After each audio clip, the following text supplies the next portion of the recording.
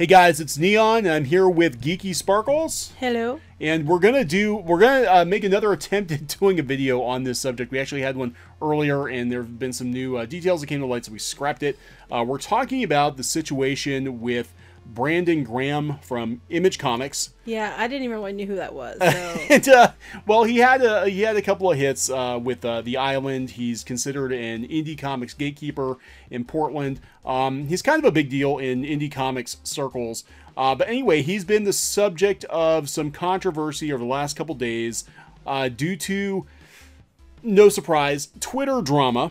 Oh, wait, there's drama on Twitter? You don't say! On Twitter. So apparently, as I understand it, there have been some rumors about his love life.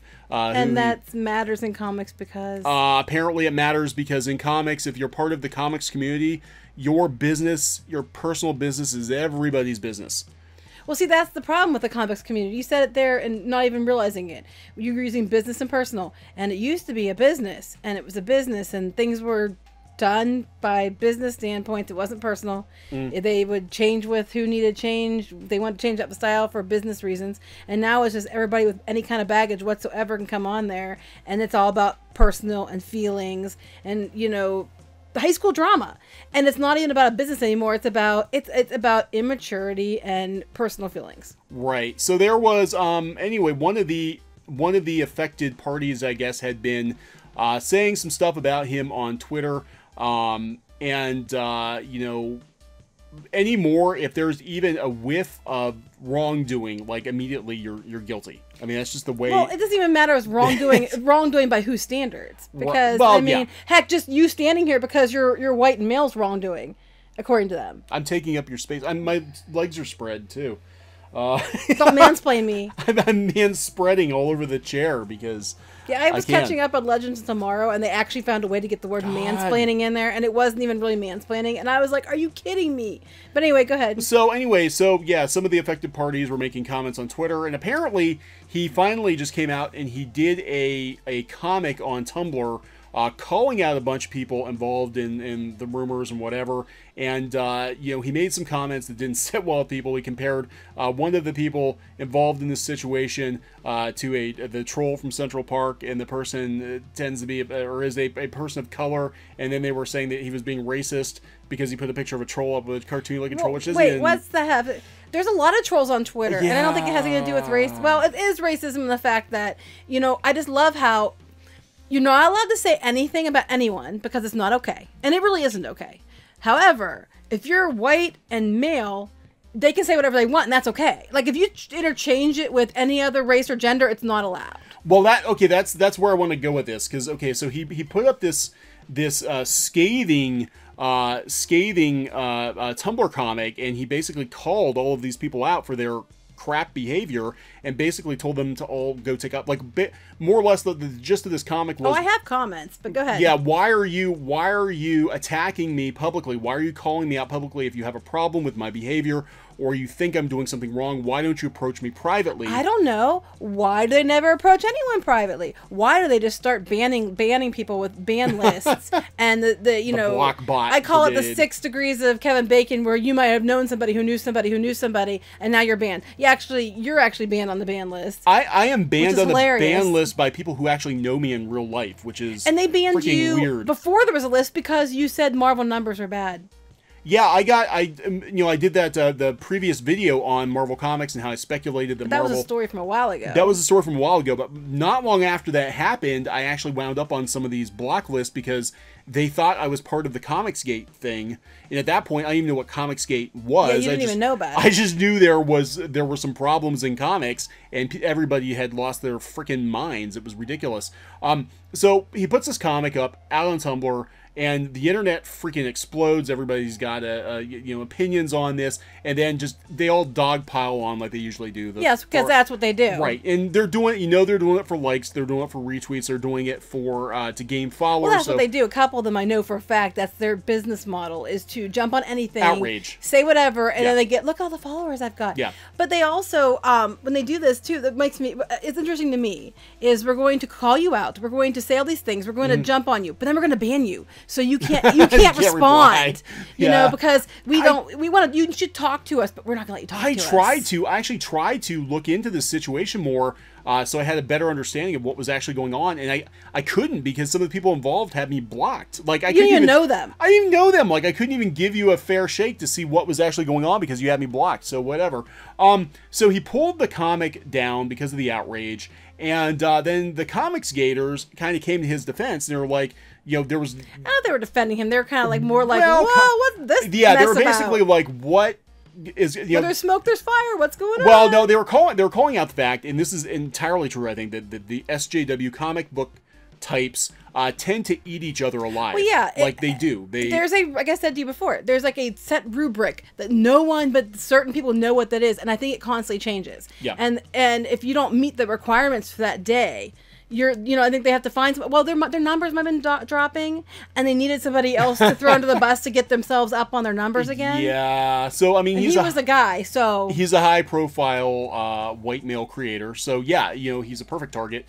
So I mean, that's what actually really kind of set me off because people are making comments about him, but I would say half of the comments I read on Twitter started off with white male or contained the term white male. And what's that have to do with anything? It has nothing to do, well, it has nothing to do with the situation at hand, but also has everything to do with the situation at hand. Facetious, but which, you know, several people were like, well, there's another white male being a white male. Yeah, I didn't know there was like, I didn't know there was a book of here's a list of what white males do because, you know, I didn't know that. Well, 2018, 2017, 2018 in the comic book industry, being a middle-aged white male is the worst possible thing you can be. I mean, I am serious. Like it is. No, there's one worse. If you're conservative and straight. Oh yeah, conservative, you're not even gonna get in the door. So I mean, if you're those things, if you're all those things, you're totally screwed. So you wonder why all of these, you know, they call them the White Knight comic book, middle-aged comic book dudes are virtue signaling like crazy. They're so scared it's gonna be them next. It's gonna be them next. Now, one misstep, people, and it will be you. Even no matter how much you're on their side, if you do something, if they imply that you do something and they think you did, you're screwed. They're going to come after you. And I can't tell you how many people have written us or talked to us that we know and have been like, I agree with you, but I'm so scared of saying anything because if I say something, even though I know they're wrong, I'm next. There are quite a few, and I've said this before, there are quite a few comic book creators out there who actually quietly support the whole Comicsgate movement. They just cannot say anything about it. I don't know if it's so much of the Comicsgate movement. It's just they tired of the SJW. They just support rational middle ground. Right. Like people are like, I am totally against discriminating against people based on any kind of discrimination, but I am not for the way they're behaving towards other people because honestly, what they're doing is the exact same thing they say they're against. It's hypocrisy. But it's okay because they're setting the rules. It's their rubric. It's their club. Right. And which they're only going to be in power for a little bit of time, and then they're going to be out like every other wave is. I don't know what they think they're going to be doing. Well, at the rate the comic book industry is dying, they're going to be out the door pretty soon because it's not a sustainable thing. But then the code of this, and this is why we re-recorded this, is after we recorded the original version of it, here it turns out that Brandon Graham actually took down that comic because of the backlash. Which is all over the place. You can find it. It's all over the place. It's archived. I'll even put a link in the description. It's called Sunlight. Sunlight. He took it down and he posted kind of an apology / retraction on Tumblr. Talking about now he's trying to get back in the club. Yeah, exactly. That's exactly it. He basically my bad. He nuked the bridge, and now he's like, I just want to be clear that I'm not supporting these Comicsgate people, which is this is so ridiculous. I'll actually read what he says in. Okay, read this, and I'll read some of his original comments. Okay, this is the last paragraph of his quote with this new cartoon he put up. The Comicsgate stuff is still a bummer, and even the people I was shitting on in that comic deserve to make their work in an environment that doesn't attack their gender, sexuality, etc. They're attacking his gender and sexuality, but whatever. Right. I hope I was clear in going after just their actions and not who they are. Well, he was good about making sure he blocked out names and things. Well, that's the thing that gets me. He actually blocked out the names in the comics, and it was the people attacking him on Twitter that made sure they tagged the two women in. I know, so they just out of themselves. I'm assuming that was them. Yeah. I'm like, this is just nuts. But this call out culture, again, this is like, it's mob mentality. It's like trial by, your peers in a public forum. I wouldn't even say peers. They're just, well, they wish they were yeah. peers sometimes, but the thing is that I'm sorry, Brandon Graham, if you're listening to this. Oh, he's not. Yeah, I'm sure. And if he does, he can't admit to it because he'll be banned for sure.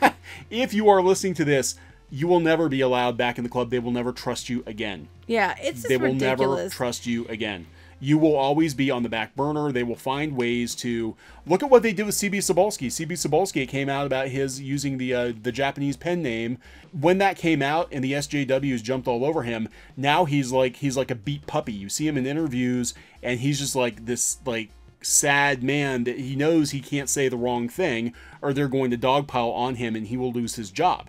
The same thing is going to happen to Brandon Graham. Like once you've been chastised by the mean girls, you're on the list forever. That's just what it is. It's this high school, pathetic high school mentality, and it's like, well, you snubbed me, and you didn't, oh, you're not dating me now, so I'm gonna go start this, that, everything else, and then that whole attitude of going to do a comic and posting it publicly. It reminds me of like if you're on Facebook and so and so is like, oh, I'm so upset right now, but I can't talk about why. Yeah. And it's like, chase me. And that's kind of what it was. I'm upset and you didn't come talk to me, so I'm going to post this and you have to chase me. And I'm sure he did. But I was going to read some of the comments he did put in the original one, which I thought were kind of funny. If someone had come to me and like basically said, hey, I think you made some bad choices, we could have talked. I'm like, well, I don't know. There is no talking with you people. There is no talking there with is, these people. You say what you want.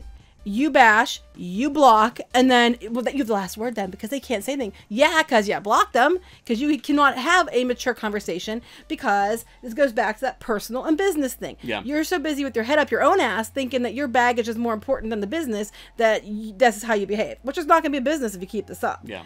And then he's like, I love this one. The one person's name talked to me on Twitter, but then in emails was so excited to rag or to talk about Megs behind their back. This is one thing I'm going to mention in comics, and we've run into this from time and time again. People do this all the time. They are one person online. Oh yeah, go us, go us, go us. Oh, I'm so your friend. I'm so happy for you and everything else. And behind the scenes, they're like, screw you. I can't believe that so-and-so got that gig over me because they don't have this and that and everything else. Or they think they're going to get through this and they're not going to do any work. They have another thing coming. They are complete backbiter, backstabbing assholes. And I know this from a fact because we've been around the block with these people. Indie comics, I hate to break it to you. I mean, this is why we've really stepped away from the scene as much as we have in recent years. Indie comics is one of the most cutthroat, like backstabbingest, gossipy, catty. It's unreal because, for it trying to be this like welcoming community, it's like everybody's there for the same thing. Yep.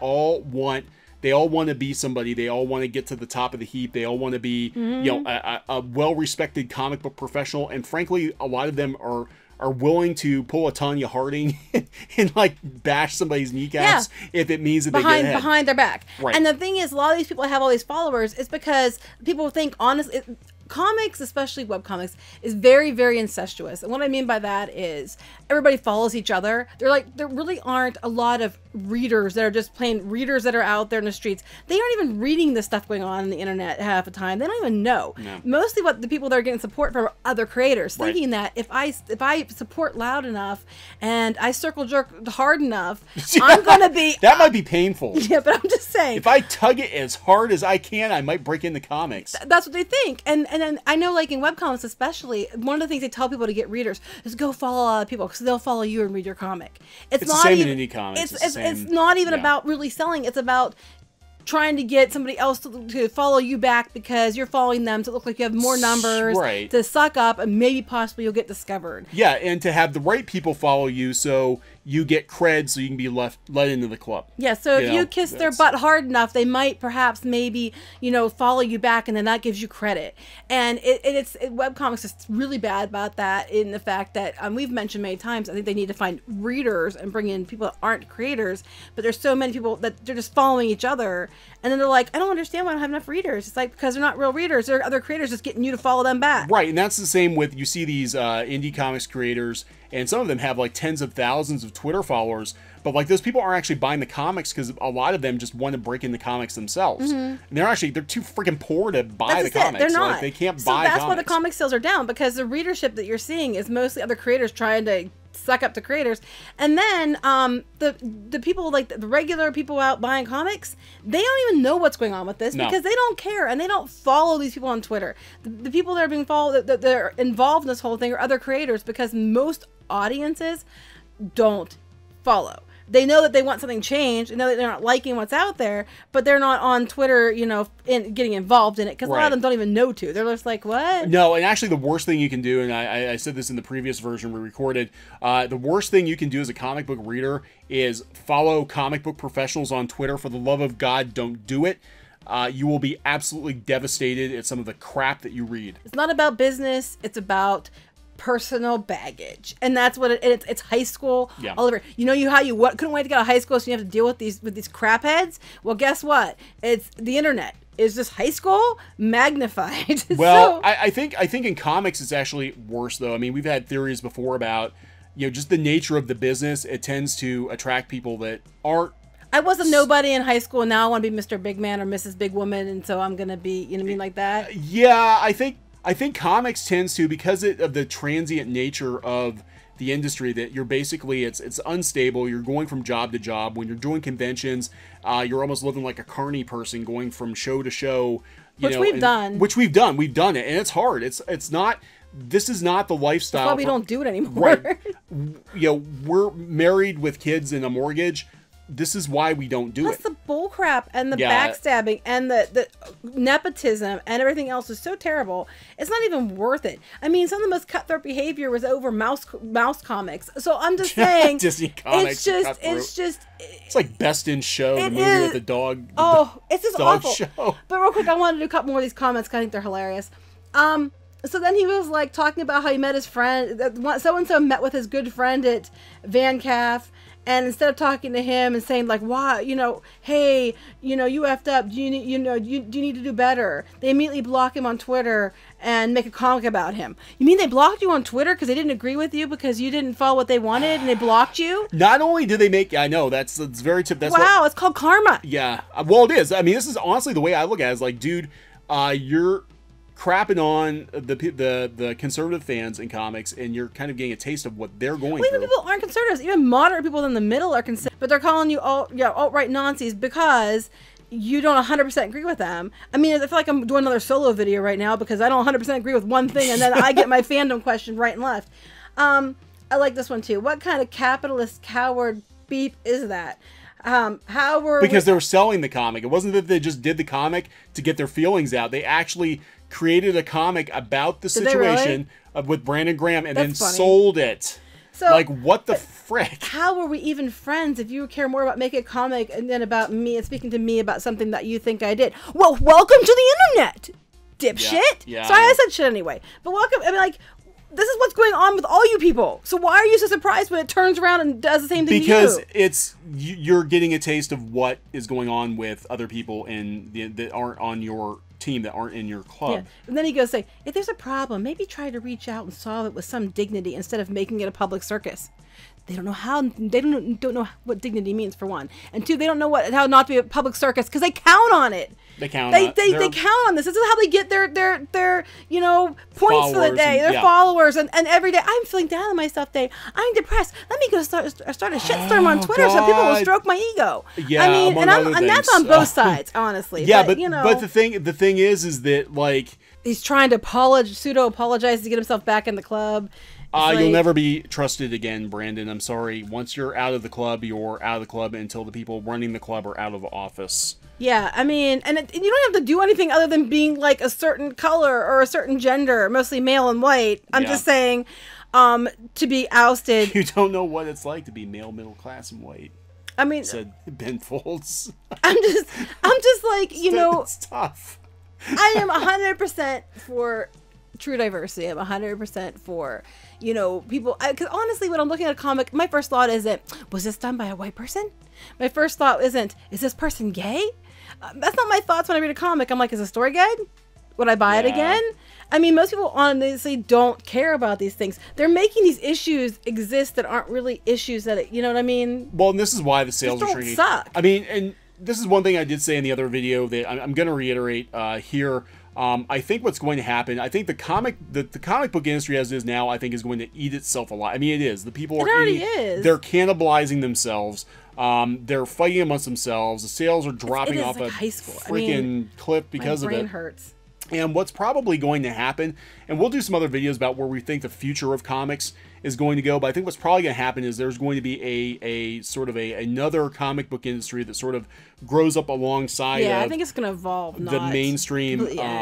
Yeah, and it's going to kind of supplant the direct market and all this nonsense. And a lot of these people, frankly, I don't think they're going to be around in 5 years. I really don't. It's just... Well, they'll move on to something else. Because... I'm not just saying that. I've been watching this... I don't want to call it generation. It makes me sound old. But I've been watching this whole mentality of these younger people. And they basically are just hit and run. Yeah. It's like, hit, do what you can do, run. And then, oh, look, over there's something shiny. Let's go for after anime next. Or let's go after, you know, TV next. Television, that's how we ended up with that Thundercats fiasco. Yeah. And so I'm just like, but I got a man bun, so it's okay.